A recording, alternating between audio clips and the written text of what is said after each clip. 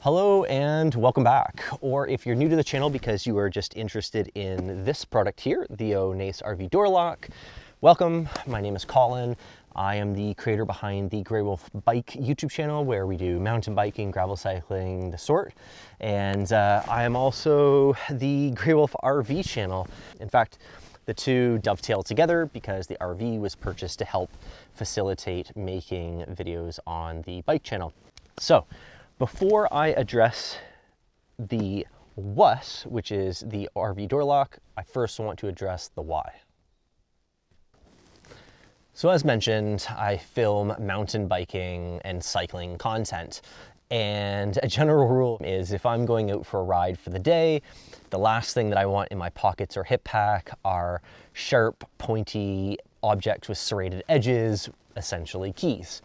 So a RV door lock that has an integrated keypad is a significant benefit because that could allow you to leave the keys inside the coach and be able to get access to it, or similarly hidden around in the area. However, you don't have to be a mountain biker to appreciate those benefits. You might just want to go to the beach for the day and are concerned about perhaps losing your keys in the sand. You might be a paddleboarder or a kayaker and want to go on the water. And again, keys falling into the lake or river would be a very poor day, to say the least. So having the ability to gain access back into the RV, again, via a keypad, is significantly beneficial. However, this particular product does actually go one step further because not only does it have an integrated keypad, it also includes the optional automotive style remote unlock and lock. And I think that's just super cool. A bit of a spoiler alert, the quality of that lock is astoundingly good for a product produced by a company that not only is new to the RV space, but didn't exactly have the best start. And I'll explain why. So this video is being filmed in the summer of 2024, and that's important because there are a couple of videos already out there on YouTube about this particular product, more specifically an earlier version of it. And one glaring omission for anybody who's ever had an RV before is that the original version did not have any way to actually close the door. They omitted, forgot, didn't know, didn't consider to put a little tab so that when you're on the inside of the RV, you can actually close the door.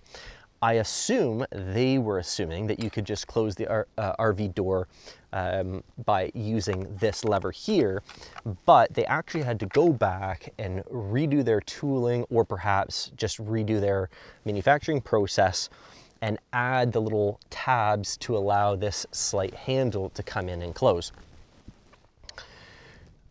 It is a solution and it appears to be functional. However, I will admit, even still, first and foremost, this is a small perch. And what I do actually plan on, or am considering about doing, depending on the performance once it's installed, is adding a little bit of like a grip tape or maybe even a silicone on the back side such that your fingers don't slip off. If you have any degree of like arthritis and you think that this might be difficult for you, then take that into consideration.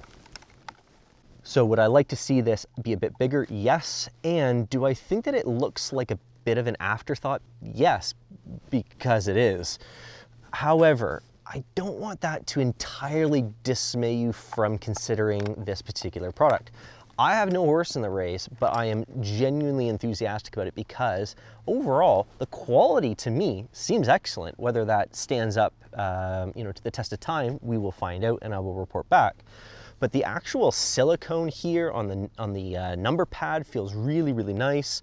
There is a thoughtful addition of a silicone cover such that if the keypad battery were to ever fail or the electronics on the inside, and you were to have a key hidden somewhere, you can always access the RV. So maybe you keep, a spare key in your vehicle. I drive a Ford F-150. They have, or mine has, the exterior keypad button. So maybe I keep the second key fob in my truck, something like that. There are certainly options.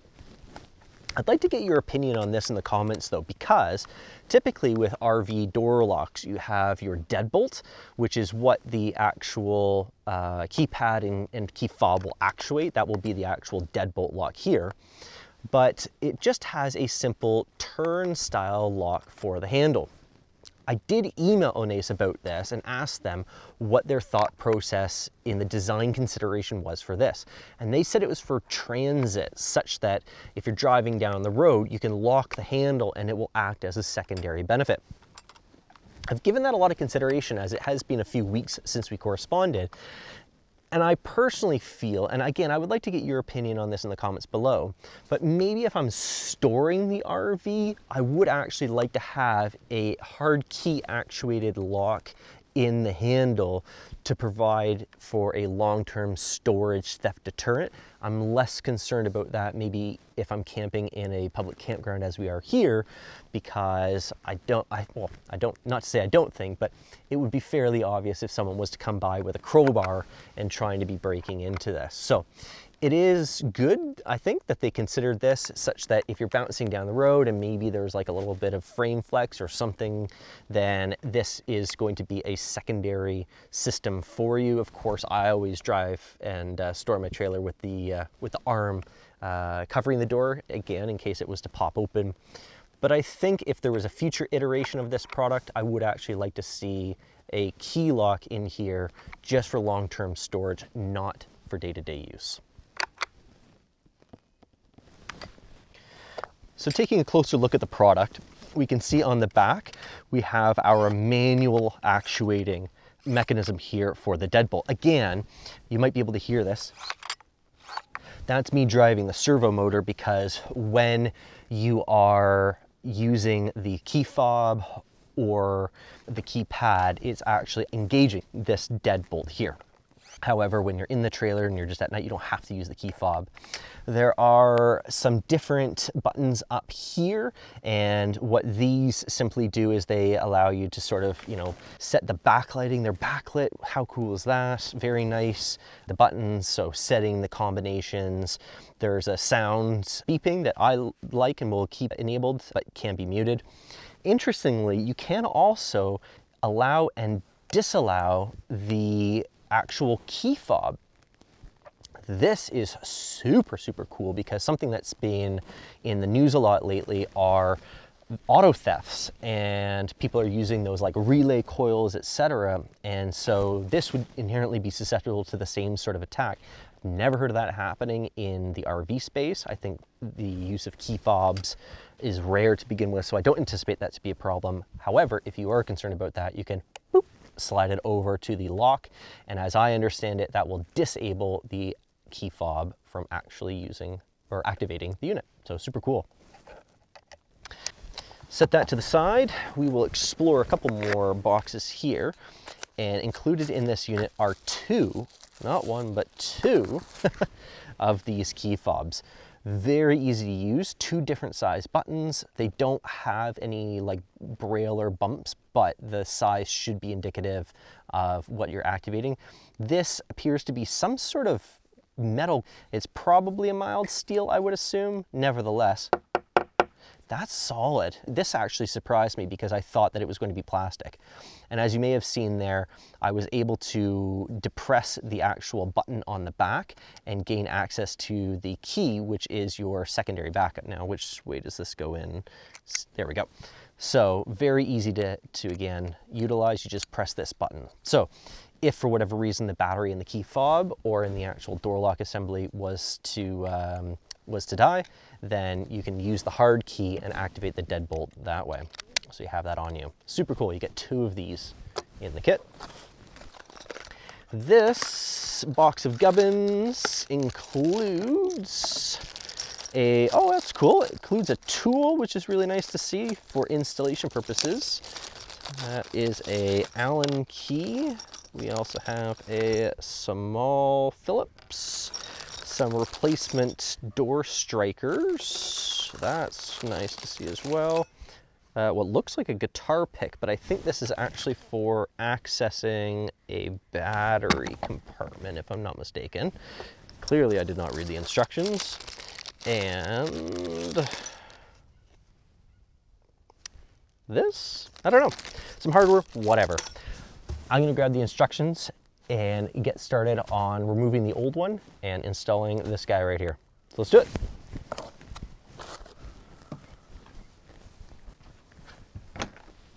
All right, so let's release that. And on the back here, we have 4 Phillips screws, nothing on the outside, so that should be fairly simple. We also have the striker plate, which is likely why we have that other one, just in case it doesn't fit in the OEM. And they are also held in 2 Phillips. So let's get to it.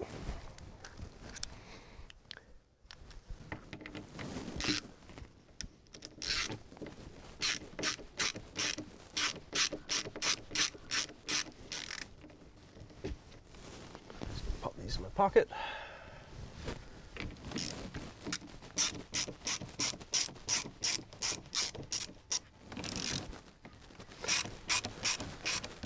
For what it's worth, I'm not going to miss this OEM door lock. It has the world's tiniest little perch, and then only here and here where you're actually able to get your fingers behind. So as much as that same one on the Onnais product was and is an afterthought, this one just wasn't good to begin with, so.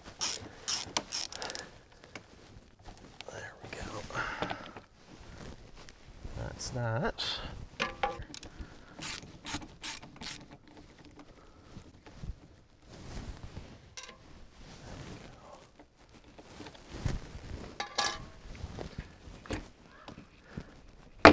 There we go. That is easy. Let's clean this up for the sake of doing quality work.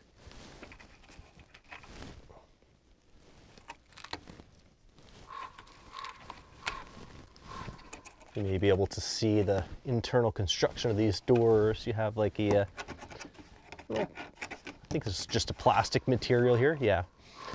And the foam core, that's going to provide your insulation value.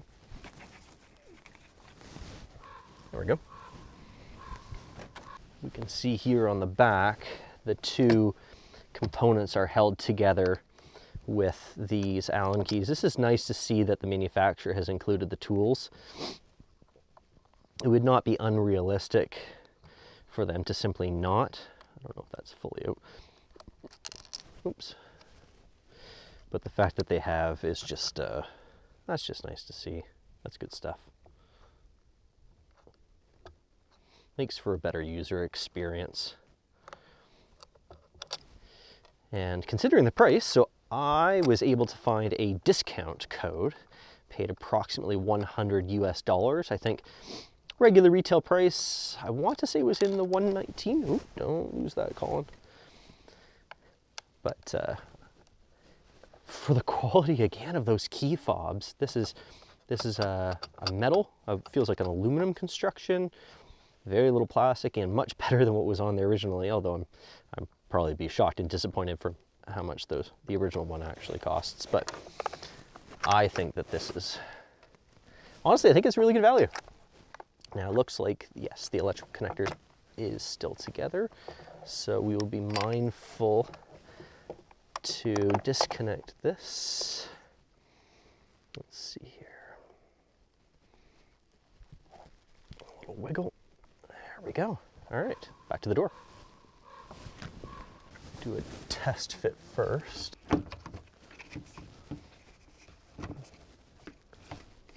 Very close, but I may need to enlarge the opening just a little bit on the door to get that to fit. I'm not sure if you can tell on camera.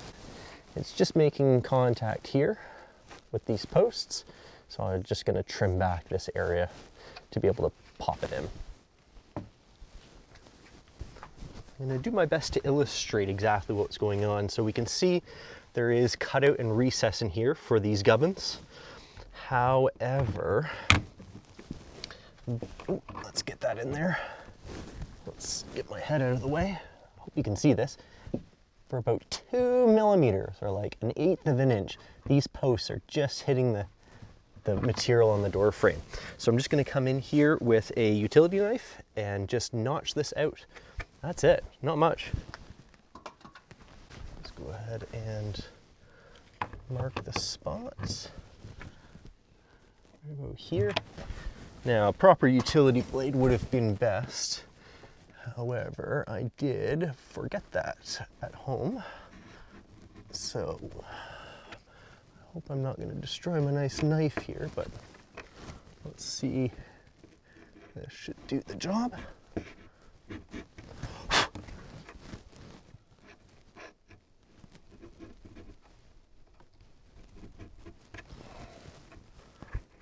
Again, I mean, this is very little that we're actually dealing with here.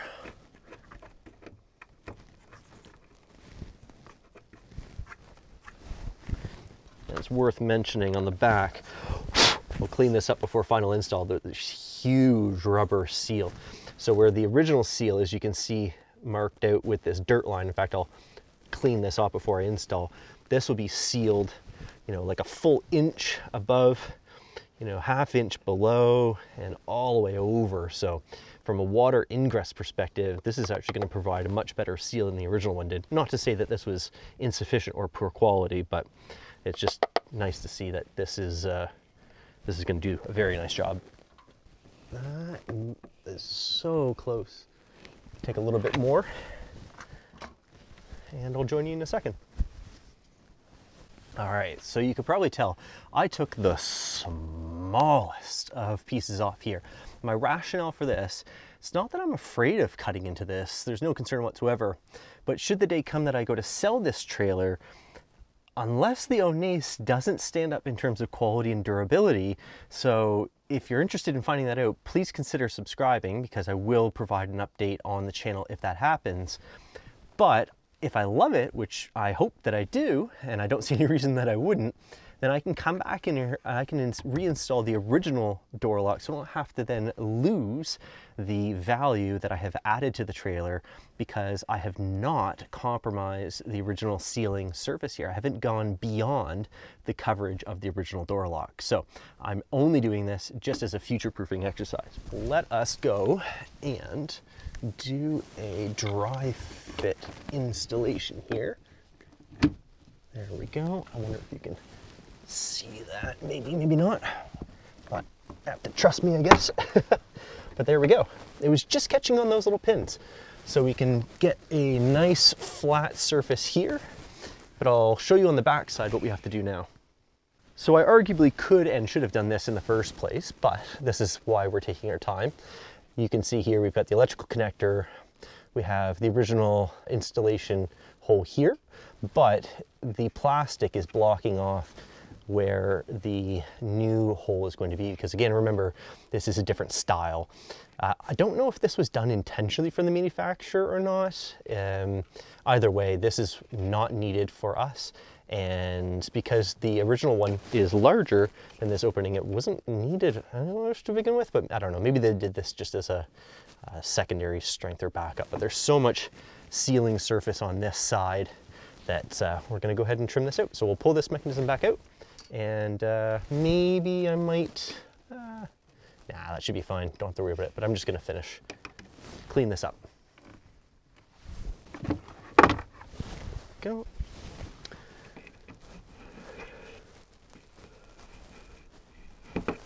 Super awkward as a right-hander.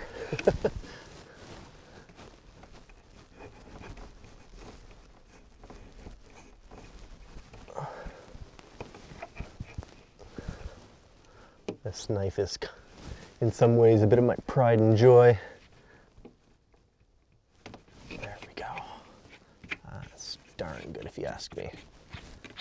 Got the Grey Wolf logo up there.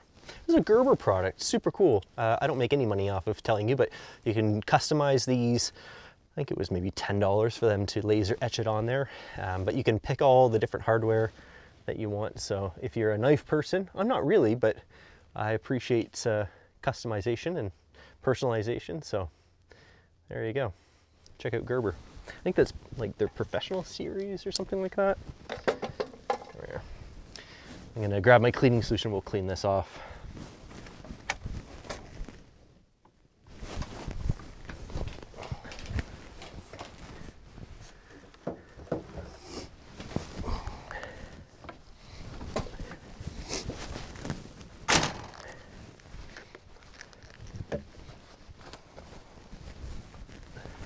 Helps if I open it, I guess. There we go. Take your time, do things right.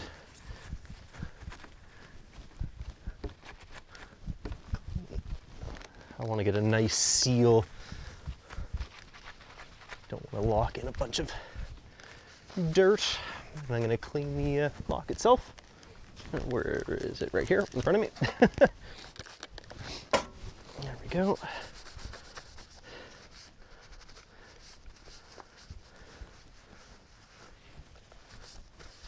So have this all nice and cleaned off. It's really nice quality rubber too as well. It has somewhat of a natural tackiness to it. I'm just trying to clean off these little fibers from the paper towel, but yeah, like a really nice quality to it there. Make sure we don't get that electrical cable stuck in there. Oh gosh, that's nice. I'm gonna come in here with the back side. This is where I was anticipating a little bit of balance work, because you don't want to put really any strain on these cables. This actually is a partner, a helper, a friend would really come in handy. Let's see, get this all lined up. Come on now.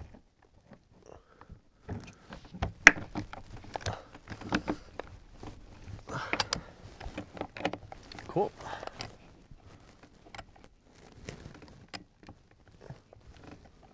Very nice.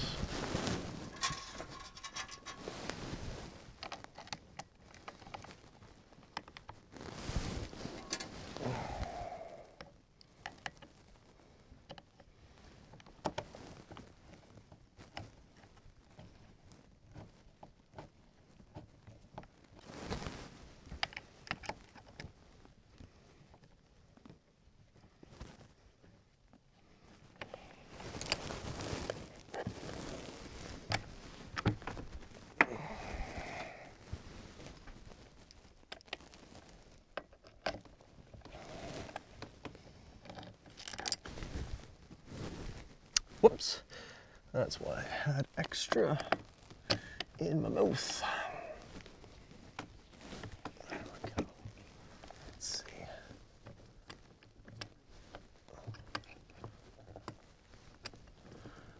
So what I'm doing, this is my own strategy. Again, I have not read the instructions. I'm starting on the outside and I'm gonna kind of bring it together. Where I located the dropped screw. Very nice. There's no grinding or crispiness at all in these threads, so during manufacturing I don't know if they chased them or not, but again, I'm sort of starting. These ones were fairly loose just to orient things, hold it in place, but they now have a little bit of torque and pressure applied to it, and I'm just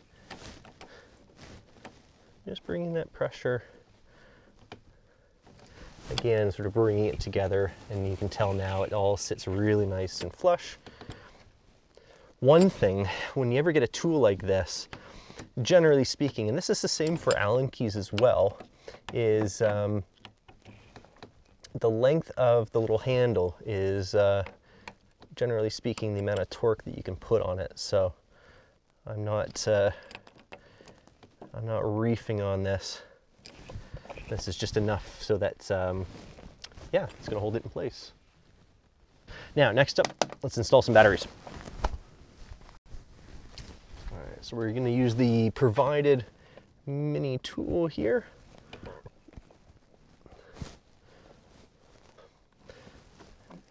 I knew about this and I brought some with me. Ow, that was sharp plastic. And next, I wonder if there's any way to, seems like there's just a bit of slack there. That may be intrinsic to the product. It may not. Right now I'm just excited about getting to the final installed version.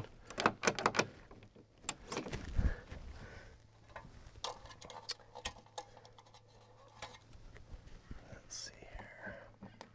Up and in.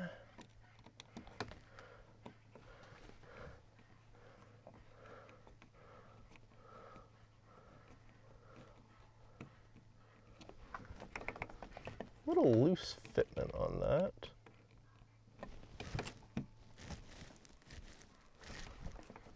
Can always add something on top of the batteries. If you know me, you know how much I hate stickers. Gone with the wind. So last but not least, this is the original strike plate that came off of it. I may not have even needed to remove the entire plate. This was at the top, I believe, last time. Let's see. Yeah, that looks original. So that's nice. Yeah, we can just reuse the factory hardware that came out of it. I assume those other strike plates were just to ensure universal fitment. Where are we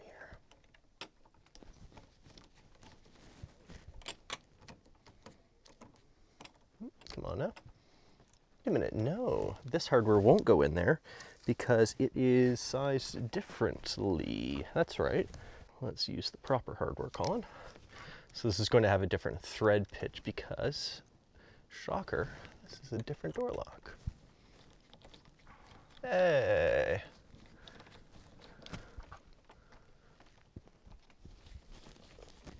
Wait a minute, are the holes even lining up?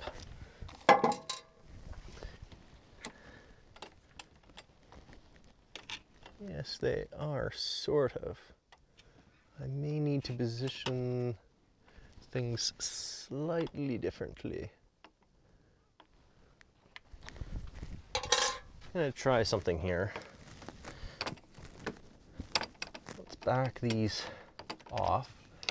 Yeah, there really was not any room on the bottom of the opening for it to move down, but having a look at how these holes were originally drilled, I'm not entirely sure if this aftermarket lock is going to fit in it. Yeah, I may be able to just bring it down a smidge. A smidge is all we need. What I'm trying to avoid here is re-drilling or elongating it because there is such a small wall thickness between these. Let's see if that's just enough to catch it though.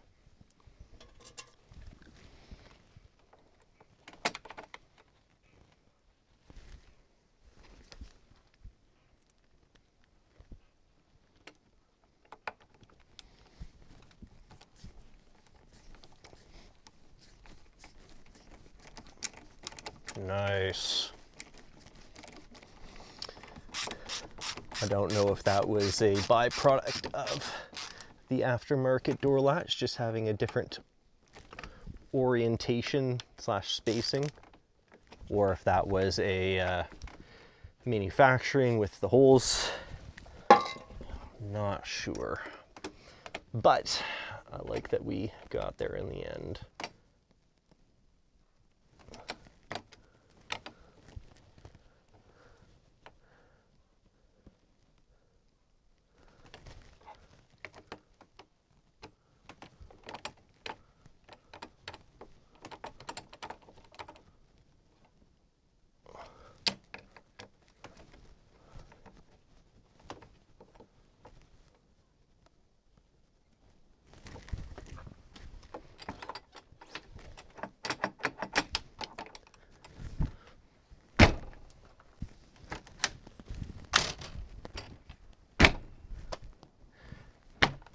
Very nice. still not crazy about this rattling. I may re-explore that. Again, subscribe, please consider subscribing, because if I decide if this bothers me, I'm gonna pull this all back apart, I will post a explanation of that video. All right, the last thing to do here is program the key fob. Says ensure safety lock is in the unlocked state. It is. Administrator password plus the check mark. What is the administrator password? 1, 2, 3, 4, 5. Okay. 1, 2, 3, 4, 5. There we go. Then it says press set 3 times. So that's on the inside. 1, 2, 3. Got some beeping there. Wait for the beep sound and the panel start flashing. I don't see the light on, that's fine. Press any button on the fob.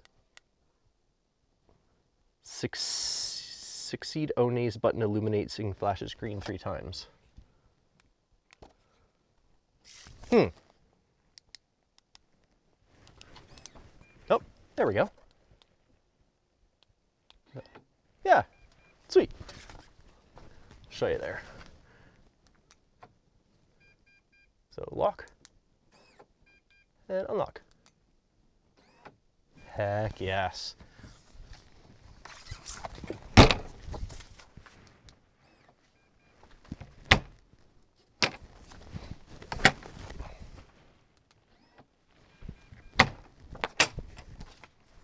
How good is that? So I took the opportunity off camera to go ahead and program the keypad as well. One interesting thing is that you can actually hide your password in a series of random digits. So for example, let's say you set the code, which is I think a minimum of 5 digits, to 1, 2, 3, 4, 5. What you can do is you can say press 7, 7, 7, 8, 4, 5, 1, 2, 3, 4, 5, 6, 7, 8. And because you did that sequence in there, if someone was standing right next to you, they could be a friend, they could be a stranger that you're just inviting in, whatever. But you can bury your combination in a huge sequence of numbers and still press the check mark and it will still unlock. So that's an extra privacy feature that actually, honestly, I never thought I needed until I learned about it, and then now I don't want it any other way. So as I've mentioned already, if you're interested in the long-term review more than the installation tutorial about the product, be sure to subscribe. We've got plenty more videos like this to come and some really cool adventures that I plan on going on. So I hope to see you along with me. Until then, thank you very much for watching. You take care, and bye for now.